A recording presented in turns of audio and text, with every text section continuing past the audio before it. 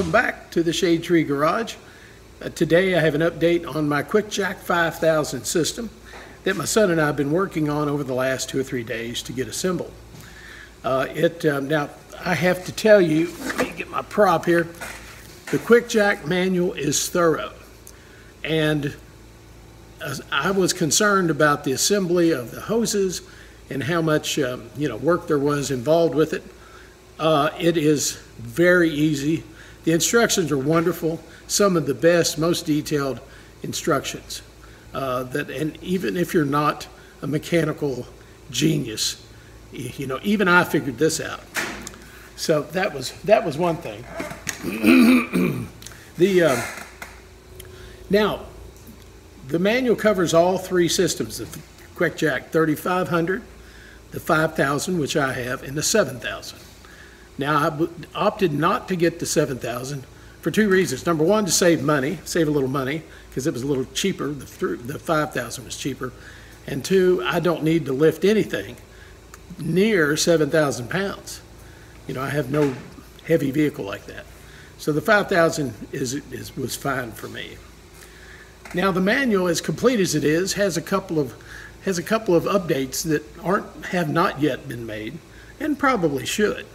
For example, the manual refers to Teflon tape, to use Teflon tape with all of the hydraulic hose fittings, because you have 4 hoses, and you must put the ends on all the hoses, and you have to use Teflon tape for that. Well, you don't, because now they include a liquid thread sealant similar to Loctite. There's no name on the bottle, but there's plenty of thread sealant, and you basically coat your threads with that, put on the connector, it's done. It's done and doesn't leak. So that worked out really, really well. You just need 2 wrenches, one to hold the hose, the other one to crank down on the connector and get it tight. You're done. So assembling the hoses that I feared was going to be a pain in the scooter rumpus was not. Straightforward and simple. Now, it took me a minute. Admittedly, it took my son to help me figure out how to connect the male and female hoses. You have to pull up on the barrel of the connector to get them to fit together. That's it, probably well explained in the manual, but there's parts of the manual I didn't read, obviously. All right, but the Quickjack went together easy. Now, there were some steps we had to take. For example, it uses an air cylinder. Each Quickjack unit has an air cylinder. It recommends letting the air out in any oil that might be in the cylinder and then airing it back up to no more than 50 psi. And that was simple to do. And the hydraulic cylinders, you have to add 2.1 quarts, at least with the Quickjack 5000, 2.1 quarts of Dexron 2 or 3 or some other compatible transmission or hydraulic fluid to the Quickjack pump reservoir. So got that done. And your hoses, the hoses aren't they're not pressurized. There's nothing in the hoses, so the Quickjack does have to pump those up, and you have to bleed the air out of each unit. And at the one end of the hydraulic cylinder, you actually have to raise that in using the provided blocks, and then when you operate the unit 2 or 3 inches at a time over several times, it will work the air out to the top of that cylinder, and you release the bleeder valve and let it out, and it's done. It's a lot like bleeding brakes, Now, one big problem. Well, not one big problem, but a problem that stopped me dead in my tracks was the fact that the manual said that the bleeder screws on the hydraulic cylinders were 5mm hex keys. All right, no problem. I've got 5mm hex keys. I've got a couple of sets of, standard SAE and metric hex keys. No problem. So I get out the 5mm. It won't fit. It won't go into the socket on the bleeder screw.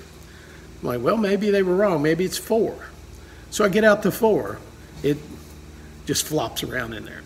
So I'm thinking, well, maybe that bleeder screw got painted real heavy and there's some paint blocking the 5mm from going in. So I got out the old utility knife and I scraped around a little bit. There wasn't any paint in it that I could see or feel. So I finally decided that that it wasn't a 5mm, it wasn't a 4mm, it was a 4.5mm Allen wrench. Now, I wasn't even sure one of those existed. And so I had to go looking online to find a 4.5mm socket. And I did finally find one. I had to buy this set from my local, and I'm not an employee or a sponsor, they're not a sponsor, AutoZone. They had it. My other chain store, auto parts store, did not have it. They had it listed on their website, but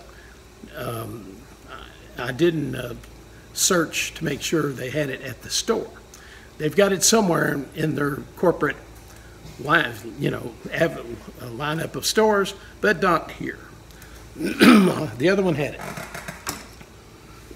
So with the proper hex key in hand, we were able to bleed the hydraulic cylinders.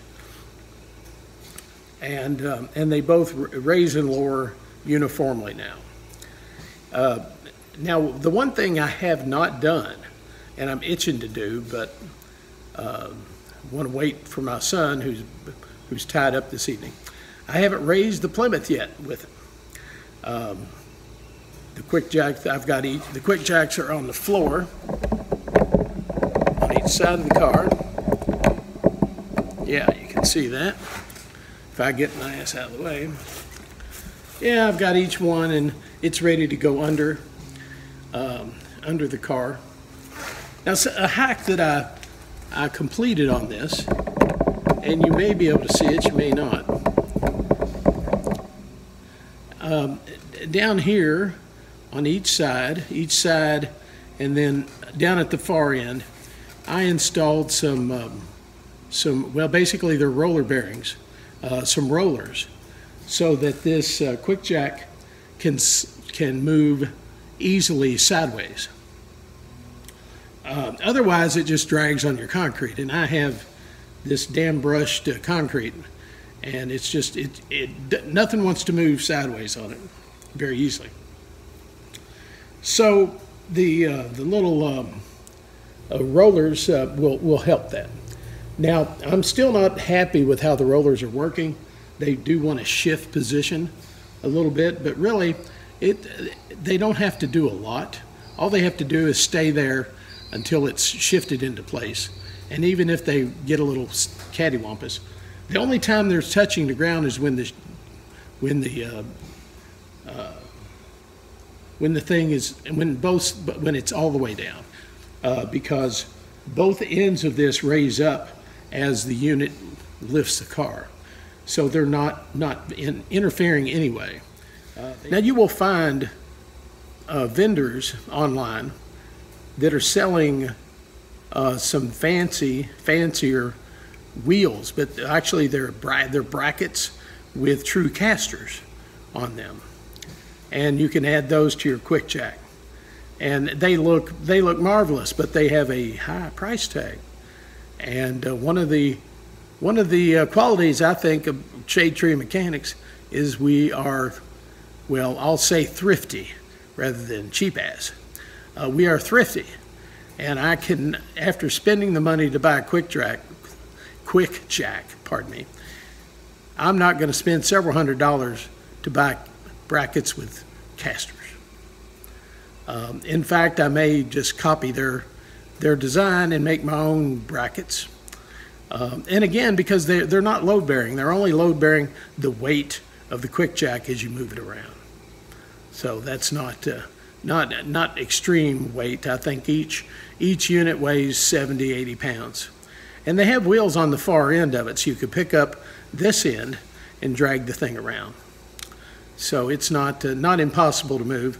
It's just having even the rollers that are that I have zip tied to the frame is a help. All right.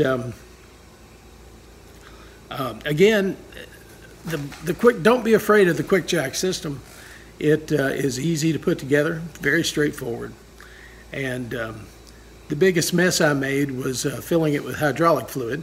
Now the instructions say use a small funnel so you don't spill hydraulic fluid everywhere or transmission fluid everywhere. I did not, and I spilled transmission fluid everywhere. Of course, you just wipe it up with a rag. No biggie. But like I said, if nothing else, the Quickjack manual is thorough. All right, well, I think I'm just about covered everything here in the Shadetree Garage. I haven't gotten back to my oil bath air cleaner conversion yet. I've got all the spot welds done on the lid. I'm a little unhappy with it because the lid is sitting about a ½ inch lower than I really wanted. So I'm going to have some sort of spacer or something, or to raise that up a little bit. The problem is the lid, if it sets too low, that reduces the airflow that's coming in. And it's probably sufficient the way it is. It just looks a little lower than I like, so it's more an aesthetic thing than anything else. All right, well, that's going to do it. I've jabbered on long enough. I need to get the Quickjack in place and get a video of raising this thing up for the first time. And I do have some things I've got to do while I have it raised. Number one is the leaking fuel filler tube on the back end.